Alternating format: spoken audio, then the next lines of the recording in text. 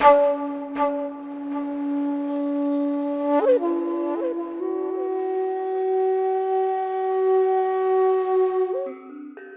at those shots, it's really hard to believe that this currently thriving area in South Africa was once dedicated to cattle and pineapple farms with almost no biodiversity and wildlife.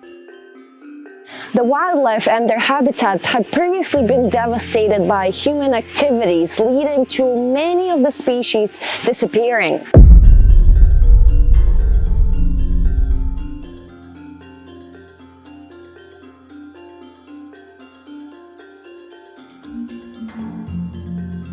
Phinda was established in collaboration with the local Zulu tribal community to rehabilitate the ecosystem, allowing for the return of the wildlife that had once flourished this area. Phinda is local Zulu word for return. Animals were brought in from other regions of southern Africa to establish new populations in the conservancy. There is a lot of doom and gloom stories about biodiversity. Sometimes it is really easy to feel that conservation is a pointless exercise and there is nothing that we can do to help. However, this story is a hopeful one. Phinda is a modern success conservation story. So stick around to see how they managed to do it. And learn stories of people and volunteers that spend their days at the reserve, managing wildlife, doing research, and protecting those animals and this fragile ecosystem. You might even see a pangolin if you're patient. I think the key to the success for Phinda is the fact that they've used this ecotourism model to benefit not only the reserve itself, but also the local communities surrounding them. A lot of work goes into managing 30,000 hectares, making sure that animals are healthy, that they're reproducing but not inbreeding, that herbivores do not overgraze the land, that territorial animals have enough space and do not compete between each other, that invasive species of plants are under control, that the area is well protected by anti-poaching units, and that is all while still running lodges and operating tourism and volunteerism in the area that brings much needed funding towards conservation. I think the success has been maintaining the relationship with all the key role players, and more importantly, creating a financially viable business. Because without, the tourism and making sure, people coming here to stay and visiting the park, the model can't exist. That's the driver of this model.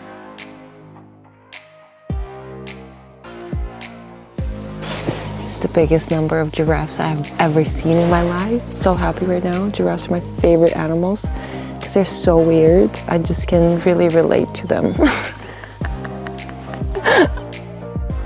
Animal populations in Phinda are thriving. From an initial population of just 30 white rhinos, Phinda now has one of the largest white rhino populations in Africa and have been relocating and repopulating rhinos to other reserves and countries due to their success at protecting them.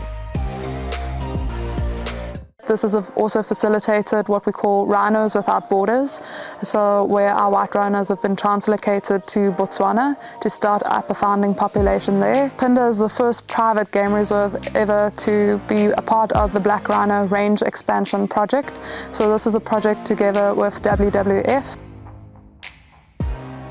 The cheetah population here has grown so successfully that some individuals were relocated to other parts of southern Africa to establish healthy cheetah populations there.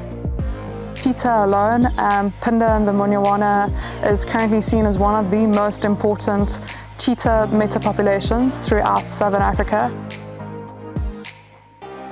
Okay, are you ready for this? Phinda has been chosen as a release site for pangolins that have been confiscated from poachers and saved from the illegal wildlife trade. The pangolin is arguably the most trafficked animal on Earth, leading to their disappearance in the world. So pangolins were reintroduced here in June 2019. Before that, pangolins have been completely extinct from the reserve. Over time, these animals have now established home ranges, territories, and thankfully have even had pups. And arguably the cutest. Please leave a comment if you think that there is any animal that is cuter than a pangolin. It is also an educational ground. Numerous researches occur here every year. Very get-go, a lot of data has been collected and that has resulted in numerous PhDs, master's projects, also suitable protocols being out there on what's the right way for soft releasing lions into new areas.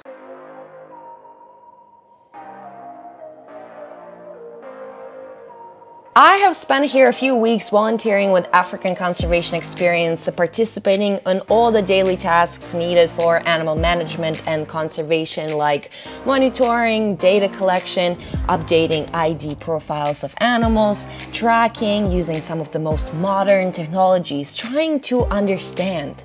So what is the reason of this overwhelming conservation success? Is it the modern technology and their ability to use camera traps, telemetry, satellites, drones, acoustic sensors, a variety of apps for data collection and analysis?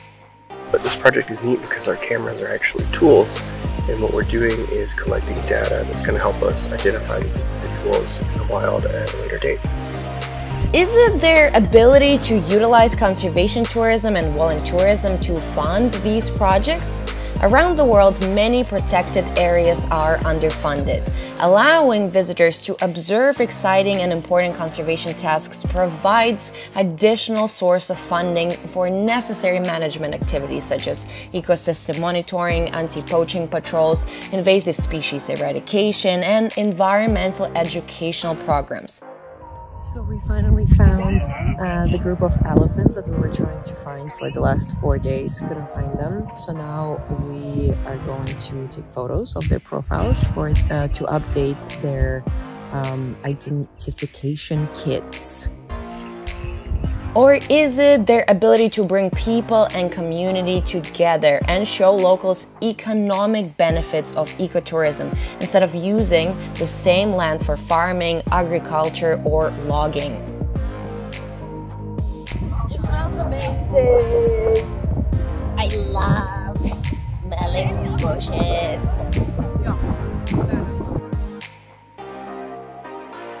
When people connect with nature during their travels, when they see firsthand how hard it is to protect our nature and what goes into it, it can lead them into being more appreciative and become more invested in protecting it.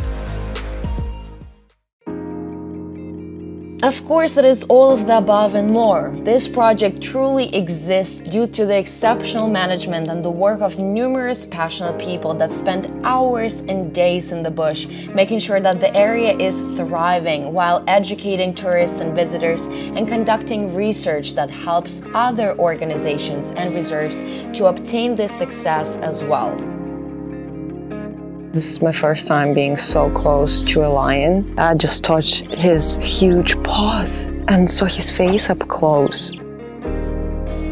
Seeing their movement data, how long it's taken them to settle in this reserve, will be useful for other reserves who want to do the same thing. I hope that this success story got you inspired and serves as a hopeful reminder. When we invest in wildlife conservation, wildlife wins. When people start seeing the benefit of having tourism in the area, they are more inclined to wanting to keep the area wild, and they also support these new ventures that are being undertaken.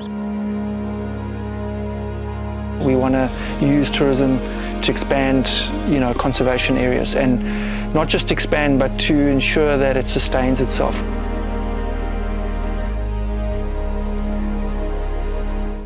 Thank you so much for watching this video till the end, and thank you so much for your interest in those important and exciting topics. Please don't forget to subscribe to the channel because we have so much more exciting conservation, environmental, and nature connecting content coming out just for you. Thank you so much for being here, and I'll see you next week. Bye!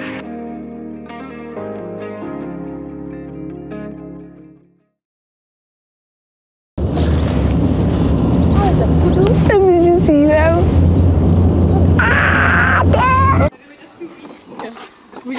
can handle it, the vision enough. Okay. Don't.